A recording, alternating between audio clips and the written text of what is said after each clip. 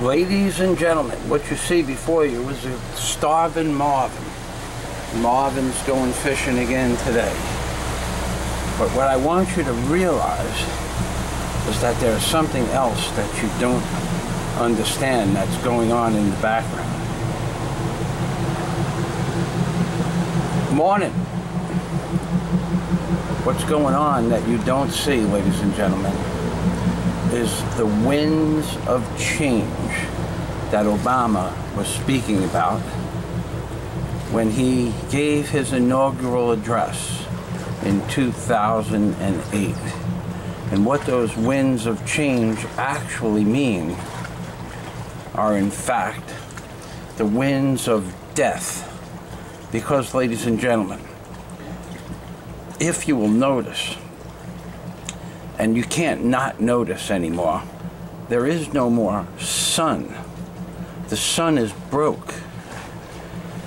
And although I find it hard to admit, the people that have been talking about the sun disappearing for the last 2 years and perhaps 3 years on YouTube were correct about the sun disappearing, because it's gone.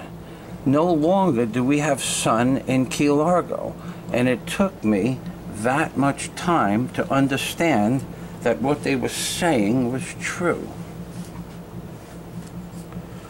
This is a typical sunrise in Key Largo with no sun. The sun will come up in a few minutes, and then it won't be seen at all for the rest of the entire day. There will be no sun.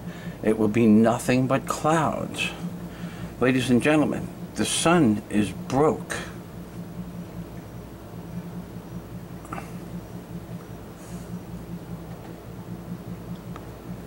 The people on YouTube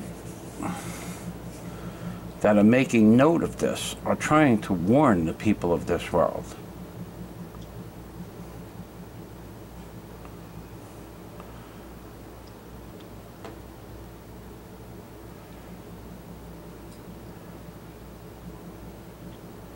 They're warning you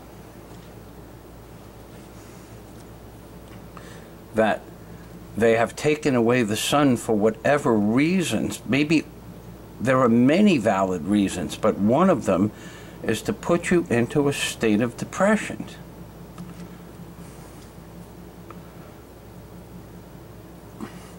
Ladies and gentlemen, they're doing this to remove some part of our humanity. And right now, there are people on YouTube screaming about chemtrails and about the evil politicians that aren't talking about the chemtrails, and about the evil people that are putting the chemtrails in the sky itself. We do not have a sun anymore.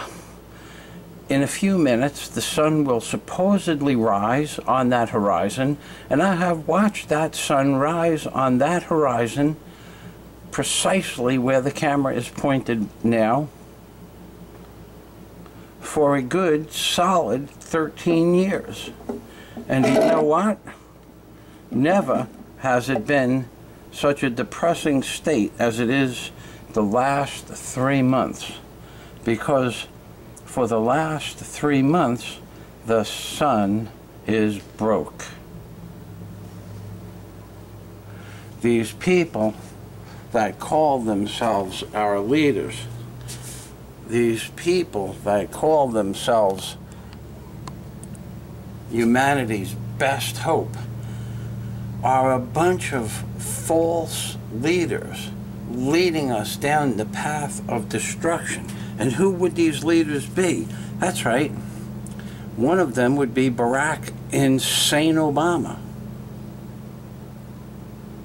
Another of them would be the Queen of England.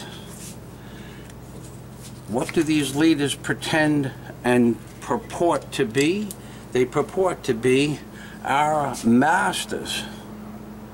But what are they in reality? They are all part of a secret society a secret society that has existed on and in this world for millions and millions and millions of years. You might find it hard to understand that these people, or what they call themselves as people,